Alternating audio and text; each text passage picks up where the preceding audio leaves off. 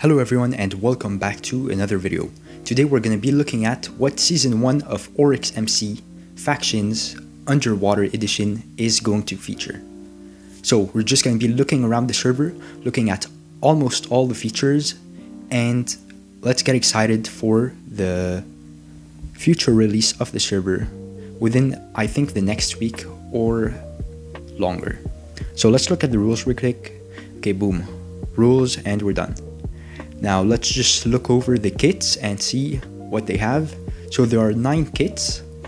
The enchanter kit gives you a lot of enchantment books, and they do have custom enchants on the kits. To get them, you can either get them from crates or buy a rank from the website store.orixmc.com. But of course, it's not pay to win. You could easily obtain the kits in-game by opening crates, mining, and other stuff. Here are the partner items. You can also buy these on the store and get them in crates. You can also get them by fishing, which is a nice cool feature because of the underwater season. So basically you fish and you get stuff for free. And there are also emojis. So when you write in chat, you can use these emojis and express your emotions. And also when you do /warp, you get this really cool map where you can teleport to wherever you want just by clicking on them. Now, let's look right here, the marketeer. You can buy and sell your stuff, your custom items and custom sets. And this is the actual shop. There are utilities to make your farms, spawners. There's quite a lot of them, and they're really good for making money.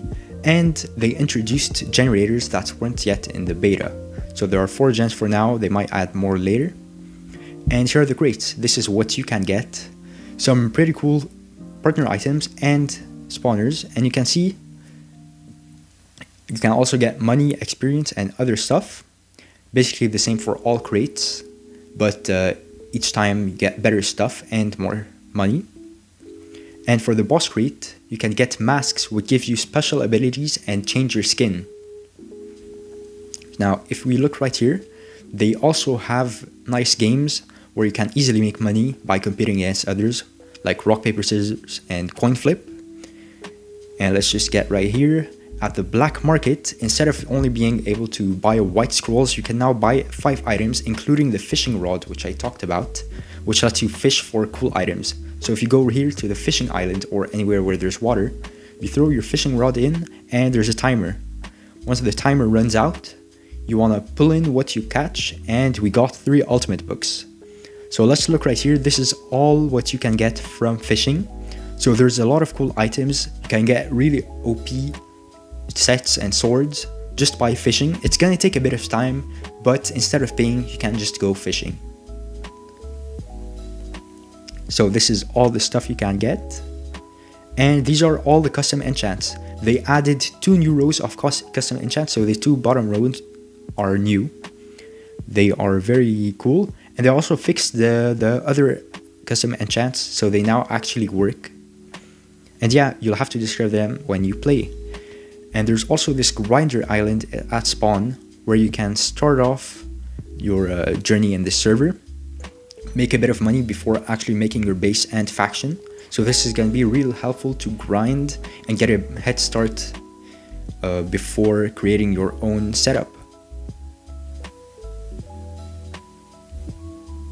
So they also have a PvP mine where PvP is enabled and you mine at the same time. And you can see we got a common relic. So the server also has relics. So when you mine, you get extra rewards, not just what you mine.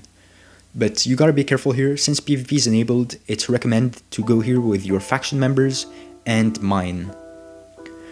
They also have bosses on the server. So by doing /boss, you can see there's a giant boss with 5000 HP. So it's going to take a bit of time to kill it, but if you take all your faction members, you can see the boss dies quite easily and you get some really good rewards. The boss spawns, I think, each hour, so it's really a good way to get rich quickly. There's also a koth on the server, so basically capture the hill. You need to stay on the checkpoint until you capture it. However, there are these guardians which make it harder for you to capture the koth, so you can't just AFK here, which is really cool since other servers just kind of make an area where you can AFK if there aren't players online. There are also envoys on the server, so you can do /envoys to see a list, and this is kind of what they're gonna look like. You can get spawners and other cool rewards. And here's just a list of all custom items that are on the server.